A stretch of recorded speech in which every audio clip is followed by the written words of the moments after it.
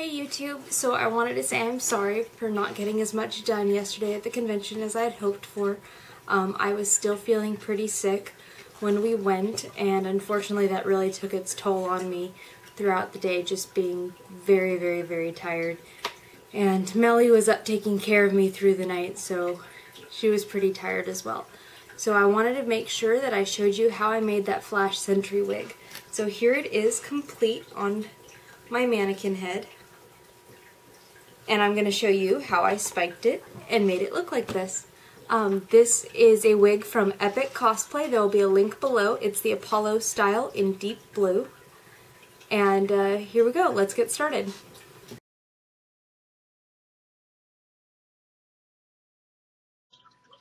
Here are some of the supplies that I used to make this style. It's got to be glued, freezing spray, a pair of scissors, as well as just some clips, whatever you can, to section it off. Okay, so you can see where the wig started. This is the Apollo wig from Epic Cosplay, like I said earlier. And the first step is sectioning out where you want your spikes. I could have used a comb for this process, but I decided to just eyeball it. So I will speed up the video so you're not watching me section off an entire wig. Yo, listen up, here's the story about a little guy that lives in a blue world. And all day and all night and everything he sees is just blue. Like him, inside and outside. Blue his house with a blue little window and a blue Corvette. And everything is blue for him and himself and everybody around, 'cause he ain't got nobody. Here are a few pictures of the wig after I've sectioned off at least the top portion of it. From here I'm going to go ahead and spike half of it so that you can see where I kind of want to go with the style. As I make the spikes, I'm cutting into the fibers in order to thin out the top so I get a nice pointed spike. You can see that demonstrated right here. And now I'm going to show you how I actually made some spikes. This was actually a lot more simple than it looked when I went to start it. The first thing to do is just to grab your sectioned piece of hair. Right here is where you would use a comb to make sure that it's all neat when you put it in. It only takes a little bit of the freezing spray, concentrating underneath the spike because that's the part that has to defy gravity the most. And then I just hit it on low heat and low airflow with the hairdryer to speed up the drying process. As you can see, it's already standing up very easily.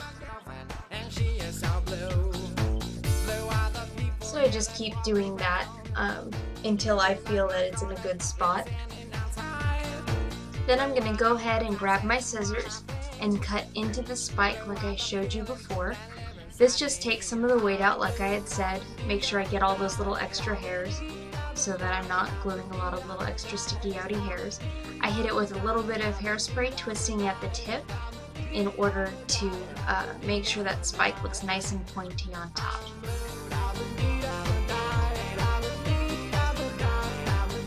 So then I'm just going to go ahead and repeat that process with my next spike.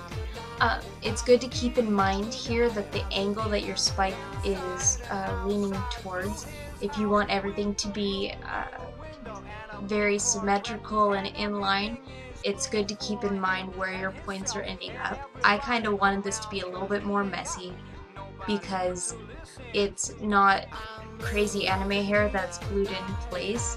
It's flowy pony hair, and it's my own take on what would have been a mohawk, because I think Flash Sentry is a pretty punky character. Remember to keep cutting into that tip and pulling out the extra hair that you do cut away.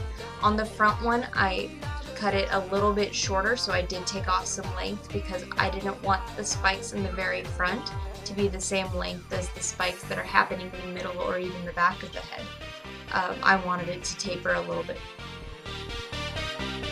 Make sure you twist the tip in order to create that really good spike as well.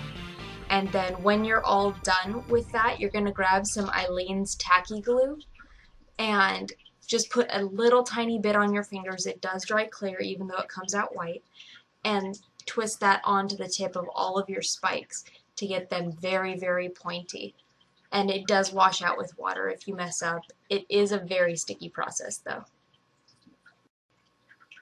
From here I'm going to go ahead and speed it up so you can watch me spike the rest of this wig. Keep in mind here that I'm working with the sections and working one spike at a time. That's really important so that you can get the overall look. Take a second every little while to stop and look at your wig from all angles so you can make sure that it's lining up with the reference picture that you have in place or the idea that you had in your mind when you set out to style your wig. Some of these spikes, as I was working with them, I left a little messier because I wanted to work quickly, but I did go back afterwards and hit them with the Aileen's Tacky glue, and that made them nice points. Towards the bottom, I was really just piecing out the hair. I hit it with a little bit of hairspray and just made it come to a little point at the bottom, but I wanted it to look kind of natural, so I left the very, very bottom completely undone just with a little bit of hairspray in it so it didn't look like it didn't belong with the rest of the hair. Once I finished what you're seeing here, I was pretty much done with the wig. It took me about an hour and a half, no more than 2 hours total, including styling on the convention day. You can see that there's still a little clip in the front. I wanted to cut that little bang that Flash Sentry has, so you can see that right here. Otherwise, here's some pictures from all the different angles, and I'll include a picture of Brandon in his Flash Sentry costume here at the end. If you have any questions, please feel free to ask, but for a first time, it was definitely worth trying.